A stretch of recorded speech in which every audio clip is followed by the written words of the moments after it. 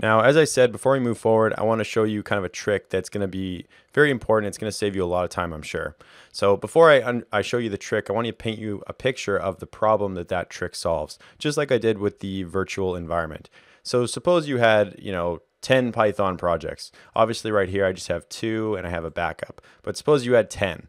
And each one of those projects has, different libraries. Maybe one uses 10 of these libraries, another one uses 20 totally different libraries.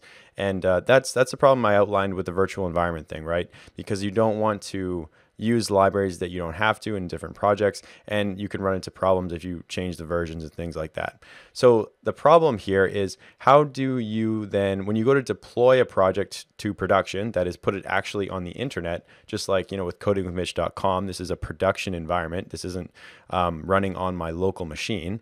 When you go to put that into production, how do you know which libraries to install on that server? Because basically what a server is it's the same as your local machine. It's just hosted somewhere else, and those files get put onto that server, and then it's run, and then it's running. So how does that server know which Python libraries to use? Because in development, I have these libraries installed on my local machine. These are installed on my local machine. So when I go to put it on the server, how does the server know which libraries to install? Well, kind of the obvious but not such a good approach way to do that would be to literally write down, like on notepad or something, the libraries that are installed. But luckily for us, just like everything else with Python, there's an easier way to do this. So if I open up the command prompt and I stop my server and I type pip freeze, so pip freeze, you'll notice that it prints out a list of all of the libraries that are installed for this virtual environment.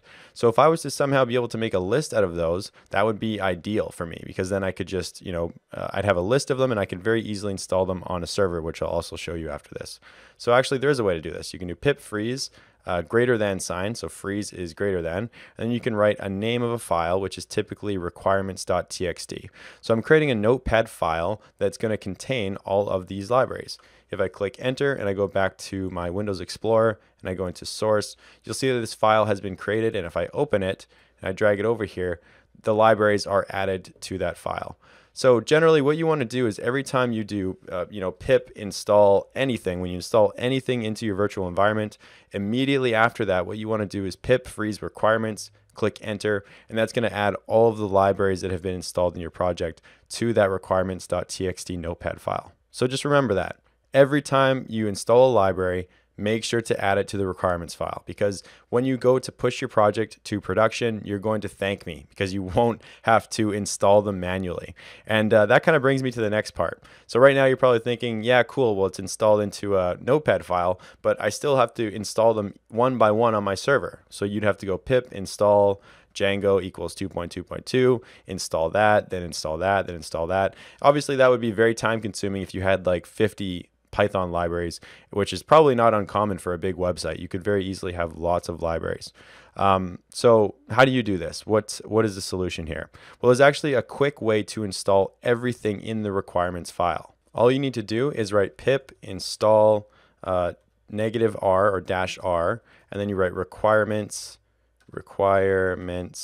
I can't spell, requirements.txt.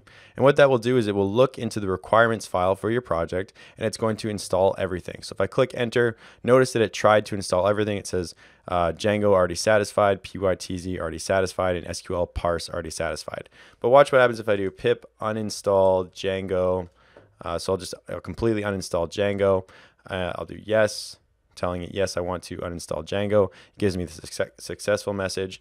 I'll do pip uninstall pytz, just uninstalling that. Now I'm going to write pip install r requirements, and I'll click enter.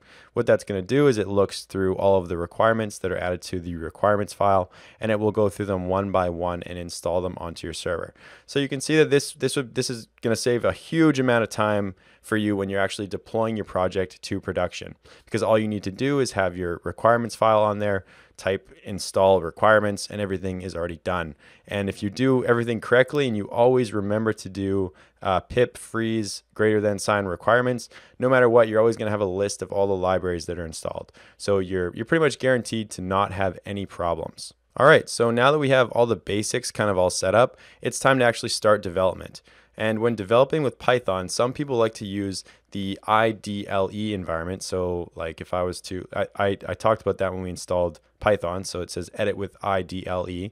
It's a development environment. Some people actually like to use that, but it's basically just like Notepad. It's not really like, here, I'll show you. I'll just open it. So open with IDLE. It's a very, very bland kind of environment.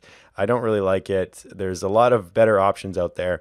So in the next video, I'm going to show you the best development environment, I think, personally, for web development, which is Sublime Text.